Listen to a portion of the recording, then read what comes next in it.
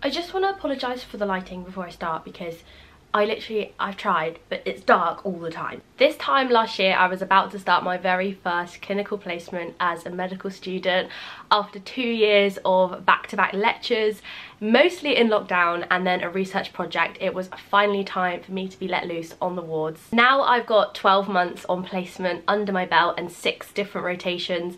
I feel like I'm a bit of a veteran of the placement lifestyle, and I want to share my tips and tricks so that you are prepared for your very first day on the wards. Let's start off by talking about what to take with you on your first day. Now that might depend on whether or not you're on hospital placement or GP placement, but I've got my bag here and I haven't emptied it since the end of my last placement, so let's just see what's inside, shall we? We've got scrubs, my Oxford Handbook of Clinical Medicine. The time I've used this the most was on GP placement, because in GP you see so much like constantly throughout the day. It's good to have this on you so you can just reach for it and like read up on whatever. So I've opened it on back pain. You can get them on eBay really cheap or like secondhand, and lots of the time like previous medical students are selling them, so you don't necessarily have to pay for this new, although I think I did because I'm a mug. Next we have deodorant, always want to be smelling fresh. Then I've got a fob watch. I got this one on Amazon and I think it was about £6. I think it's good to have one of these because obviously, you know, you can keep your phone in your pocket, but just so you look less like you're like constantly checking your phone, it's good to have a little cheeky look at the time like that. Also really good to have these for the OSCEs, because in the OSCEs you won't be able to have your phone. Next we've got my diary. I always at the start of every placement fill my diary in with anything that I am timetabled to do. So if there's a day where I've got a clinic or there's a day where I've got a teaching session, I make sure it goes in my diary. I have my Notion as well, but my diary comes with me day by day, and I know a lot of people on my course use Google Calendar and they're very organised and colour coordinate everything. Lots of pens, always bring lots of pens because people steal them and I put them down myself and lose them. Got my iPad, that does come with me most of the time. I think on GP placement I used it to make notes, but I haven't really done that since, but it's good to have if you want to do some past med or, you know, revision or whatever. Obviously not everyone has an iPad. We've got my trusty stethoscope. Now, I don't wear my stethoscope around my neck, but some people do. I lie. Some days, if I'm feeling extra confident, I'll wear it around my neck, but most of the time I keep it in my pocket, just because I don't know, it just feels a bit cocky of me to wear it, but I understand, you know, it's easier just to hang it around your neck.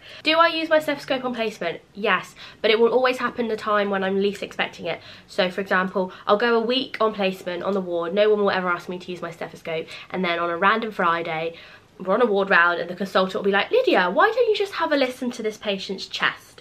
Or maybe you'll be with a doctor and they will hear a murmur and they'll be like, oh, medical student, come and listen to this murmur. So it's always really good to have your stethoscope, even if it doesn't feel like you're going to be using it all the time. And it's good to get practice for the OSCEs, of course. And then finally, I've got this folder that I keep stuff in at the moment. It's a bit messy, but I've got my ID badge. Always good to have an ID badge on you because sometimes people are like, you there, who are you? And you can prove who you are. And on my ID badge, I also keep my yard card. So this yard card I had for my A&E placement, and it is A to E assessment. So sorry about my nails, I will get them sorted. So it just lists the A to E assessment, and I had that for my A&E placement, and it was so handy just to keep, you know, referring back to it.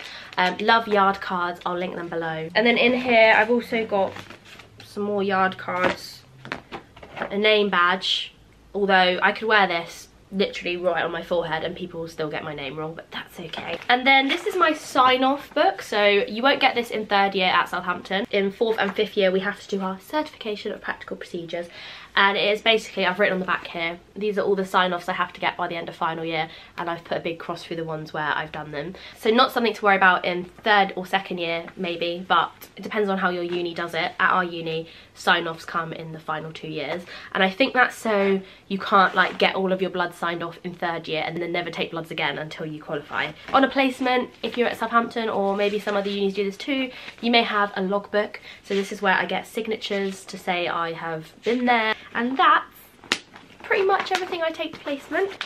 Obviously, day to day, I'd have lunch in there, plenty of water. Next, I wanted to touch on like key terms and terminology from when you're in hospital. If you're like me and you don't really have anyone medical in your family, or you've never spent time in a clinical environment, you may arrive on the ward and realise that there's lots of different words that you maybe don't really totally know the definition of. There might be acronyms that you see in the notes because doctors love an acronym. So my first advice with that would be do not panic. It's okay to say, sorry, could you just let me know what that is or what that means? Like, it's okay, you're learning. At the end of the day, you're a second or third year medical student, and doctors seem to forget that they once were also a medical student who knew nothing. And I thought now quickly I'll just run through a couple of terms that are definitely going to come up when you're on placement, and you might have an idea of what they mean but aren't totally sure and a bit embarrassed to ask. So the first one is clerking.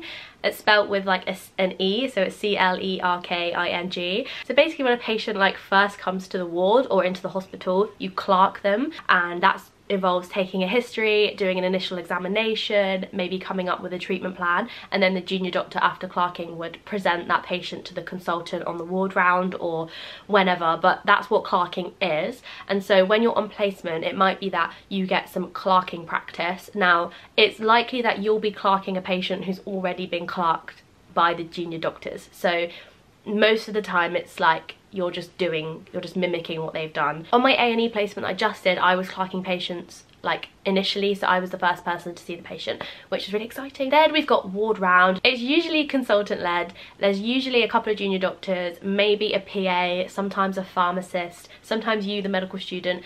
You go around and see all of the patients on the ward, and you touch base with them and you see how they're doing. You talk about their treatment plans. The junior doctor might present things to the consultant, things that have changed or that kind of thing. Ward rounds can last from an hour to multiple hours, like 6 or 7 hours if they really have to. It just depends on the type of consultant and how they run the ward round. It will depend on the specialty. So surgical ward rounds tend to be a lot shorter because surgeons are very much like zipping around, just they just don't drag it out as long as medical ward rounds. So the longest ward round I ever did in third year was 5 hours. My advice for ward rounds, actually, on a tangent, would be you don't always have to stay for the whole ward round if you have teaching or something else. Like, don't be afraid to say like I have to leave now. Some ward rounds can be really good, some can be really boring. It just depends on the consultant and how they're teaching and if they're teaching you. Sometimes you just don't even get acknowledged, and sometimes they're like, Lydia, present this x-ray to me. So it just depends. And then another thing to mention is maybe discharge summaries. So a discharge summary is basically a piece of paper that contains all of the information about that patient and their stay in hospital, and then what the recommendations are next. Every patient who leaves the hospital has to have a discharge summary. Now let's talk about how to learn on placement. So at Southampton, especially for GP placement, you will likely be scheduled to be in clinics all day long from 9 to 5, and then when you're in hospital placements you might be scheduled to be in clinics, be in theatre, go to ward rounds, have some teaching at the bedside. So you will have structured days and timetabled activities. However, there will be days where you don't have anything timetabled. It might just say on your timetable, go to the ward, and it's on those days where you might feel like the awkward spare part medical student if you don't have a plan of what you're going to try and learn. And I know one thing that I struggled with when I was first going to the wards is I'd arrive on the ward very keen, ready to do stuff. I'd go up to a junior doctor or the nurse in charge and I'd say, hello, I am the medical student Lydia, I am here for the day. And the first thing they'd say to me is, great, what do you want to do today? And I would go, literally anything, and they would stare back at me like, oh my gosh, what are we going to do with her? So it's so important to go with a game plan. But Lydia, I hear you ask, what can I actually do as a medical student on placement? And this is a question I struggled to answer at the start. Like, what can I actually do? Like, I literally know nothing. I've never been in a ward before. What can I do without being annoying and in the way? The most important thing you can do as a earlier clinical medical student is get as much history practice and examination practice as you possibly can. This is especially important if you have OSCEs coming up, because OSCEs are mostly going to be testing your history and examination skills in the earlier years of medical school. So for example, if you're timetabled to spend a day on the acute surgical unit, then you might plan to go in and take a history of somebody with abdo pain, and you might also want to examine them after you've taken the history, and then once you've taken the history you might even want to present that patient to one of the junior doctors or even a consultant. And how I'd suggest you go about doing this is when you arrive on the ward, go up to one of the junior doctors, introduce yourself and say that you would like to get some practice history taking. Do they have any patients with abdo pain or any kind of clinical sign that you'd maybe like to see? And if they have a patient that's suitable, they can let you know. And also ask that if at the end of the history and examination you'd be able to present the patient to them. This whole process will probably take around an hour. That is assuming you can find the junior doctor who you've agreed to present to straight away. And it's also something you can do in pairs if you're on the ward with another medical student. One of you could take the history, one of you could examine, and you could present together. Other than that, another thing you can do on the wards is get practice taking bloods or doing cannulas. Now at Southampton we don't have to get signed off for bloods and cannulas until 4th and 5th year, but getting practice in 3rd year is so important, I think, because I went into my A&E placement and they kind of just assume that you already kind of know how to do a cannula, so you have to have had at least a bit of basic practice. Other ideas for things you can get involved in are taking the notes on the ward rounds, doing mini mental state exams.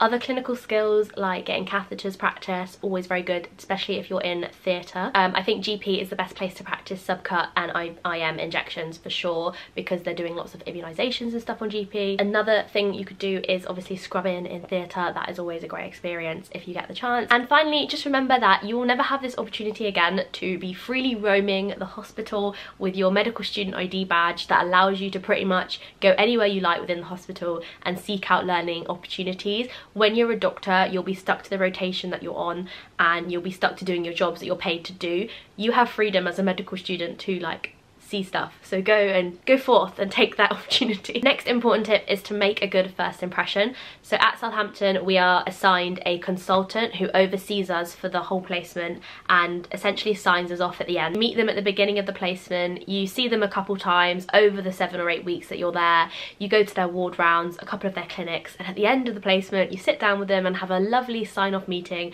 where you let them know that you love their specialty and you're probably going to be following in their footsteps as a specialist surgeon of whatever, I don't know. That's in principle what it should be like. However, it doesn't always work out like that. Sometimes you might find that your consultant goes on annual leave for 3 weeks and then is off sick and then goes to a conference and then it's half term, so they're not in. You find that at the end of the placement you haven't actually seen them very much and they sit down with you and ask you where you've been because they haven't seen you, okay? That's never happened to me, but I know it has happened to other medical students. So it really is important to just make a good first impression, because if your consultant does for some reason go off for 6 weeks skiing in Japan, at least you've had that good initial meeting where they've seen your face, they know who you are, and they know that you're supposed to be with their team. To make a good first impression, I would either email ahead of the placement and introduce yourself, or doorstep them on their office door and say, hello, I'm the medical student, I can't wait to be, you know, doing your specialty for the next few weeks. Be proactive in meeting them at the very beginning of your placement. This is also a good time to tell them any days that you might be away. So for example, if you're going to be MIA because you're going to a conference for a few days, let them know about that at the start. It could also be a time to book in your final meeting if you haven't already got one organised by the university ahead of time. And also a really good time to note down their clinic days and any times that they are going to be running the ward rounds, because that's when you can make sure that you are ever present in front of them and they can see that you have made the effort to be there. Another way to combat this would be to make sure that you introduce yourself by name to everyone on the team, so that if the consultant goes to his juniors and says, oh, do you know this medical student, were they here? They can say, oh yeah, I met them and they took some histories and did some bloods, and just make sure that your name is said and they kind of see you. They see your face at least. And I guess that's made it all sound really stressful. Most of the time the consultants are quite chilled out. They just want to see that you're interested in the placement and showing up. Not all of the consultants are going to accuse you of not being there. However, I'm just trying to say that if you make a good first impression and cover your bases and play the game properly, then you will be okay. I'm also slightly scarred from my surgery placement, where on my first day the consultant said to me if he didn't see me on the wards in his clinics and scrubbing in with him throughout the 8 weeks, then he wouldn't sign me off at the end.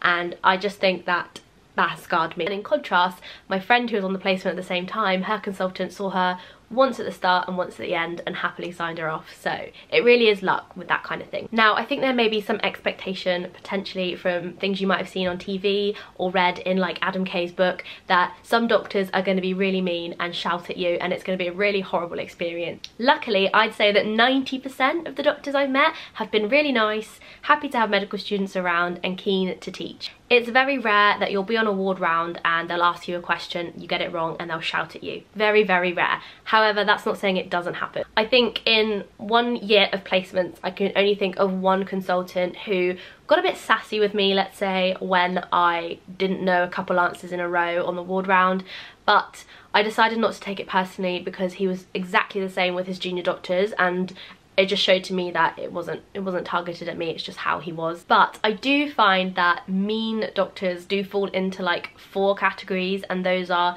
doctors who are having a really bad day and just aren't in the mood, doctors who maybe are going through something really stressful that day and it's just kind of putting the extra pressure on them, you being there. Then there are those that were bullied at medical school and feel like they have to pass that on as tradition. And then there are those who are probably just mean people. Those are the 4 categories. So if you do come across somebody like this, try not to take it personally. Try just to accept that that's just some people's teaching style, is to get, you know, a bit cross with you when you don't know it, and maybe it means that you'll definitely remember it for next time. But also don't panic. It's okay not to know things. You are there to learn and they are there to teach you.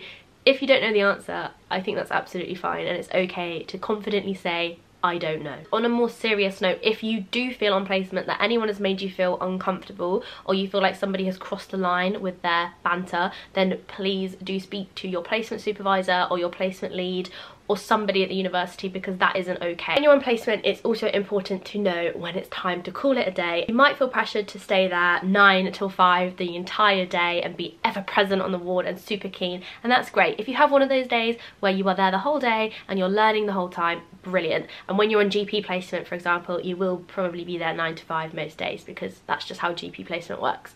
On the hospitals, however, there might be days where you go in and you do the ward round, you do some bloods, you take a history, you examine a patient, you present them, and then you maybe see a lumbar puncture and talk to the consultant about it. That sounds like a really productive day on placement to me. So if it gets to 3 PM, you've done all that, then I think it's okay to leave the ward, go to the library and maybe learn about some of the stuff that you saw that day and consolidate your learning. Remember that you are an adult learner, you're in control of your learning experiences, and you at the end of the day are the one who's going to sit that exam at the end of the year. So don't be afraid to say, thank you very much for today, I've really enjoyed myself and learned a lot, I'm just going to head to the library now to do a bit of consolidating and private study. And then kind of following on from that point, I wanted to talk about something I was really worried about starting placement, and that is balancing placement and exam revision. Placement is so important for learning, and I know in my exams there were questions I could only answer because of things I'd seen and remembered from placement, not because I'd done 2,000 pass med questions. So I know after sitting my 3rd year exams that placement is valuable and does help me pass my exams. It's also the best way to like get lots of practice ready for your OSCEs, doing clinical skills and examinations and things like that. But that being said, you can't control what you see or do on placement. Every day is completely random, but there might be a condition that you just never happen to come across on placement. There might be things that you don't see that you are going to get examined on, so you need to be revising those things as well. My advice for this is to kind of just make the most of the quiet times. Don't just sneak off home, sneak off to a quiet space or the library in the hospital if you have one, and get some work done, get some revision done in those times. Also, when you get home from placement, personally I find it works best if I sit down straight away with a cup of tea and do an hour then straight after placement before I chill for the evening. It really is just about balance, and closer to the exam you are probably going to have to be working more in the evenings and on the weekends, and it's around kind of exam time that things do get quite stressful when you're still on placement. Just remember that it is important to still take lots of breaks, sleep well, get lots of sleep, please get lots of sleep. It is the best for your learning and making sure things stay in your brain. Still do your hobbies, please don't give up your sport or anything just because you're on placement and revising. It's so important to have that healthy balance. Remember that in earlier years of the course you just need to be getting to grips with the basic medicine, like your bread and butter medicine, your classical presentations and your treatment plans. Don't sweat the small stuff, just be focusing on the big things. Honestly, take it from somebody who tried, you can't learn it all, you won't be able to learn it all by the exams, so just be consistent and focus on the really common stuff. I actually made these summaries in the month leading up to the exams, and they were so good for me to have like a good overview of the basics that we need to know. 0 to finals is really good for that, like summarising everything succinctly. In terms of question banks, I would recommend PassMed and QuesMed. I use them both and I felt that really helped because they both have their strengths. Any more questions about starting placements, then please leave them down below. I will try and get back to you as soon as possible. And if you are starting your first placement in the new year or anytime after watching this video, then best of luck, you will be fine. Just smile, introduce yourself, and remember that you're there to learn, you're paying money to be there to learn. And also know that For me personally, I'm enjoying the course so much more now I'm on placement rather than in a lecture theatre, so I do believe the best part of the course starts when you start your placement. So best of luck, and I will see you in the next video. Bye!